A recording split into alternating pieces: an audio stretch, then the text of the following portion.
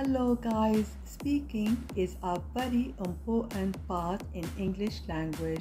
By speaking, you can carry your ideas and principles to others, and you can express yourself easily and show others that you are educated and well known. And also you can show them that you are confident of yourself. Alright, now if you have any question, how do you answer this question? You can talk first about this topic in general sense.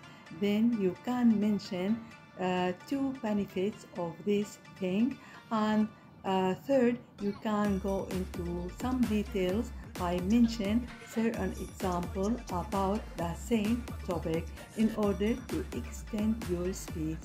Alright, now if you have a question like, do you like to read books?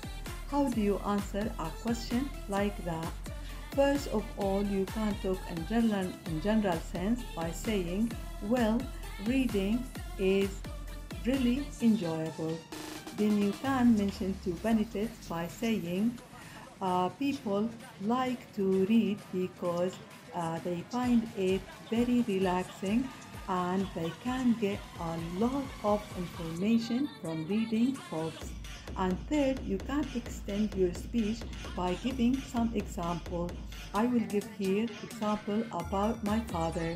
For example, my father enjoys reading, and every Friday he sits at home with a book in his hand and reads his tale. And in this way you can answer any question and you can express yourself and mention some important idea that shows your ideas and the principles to others. Hope you find this piece of information useful for you. Thank you for watching. Have a nice day. Bye bye.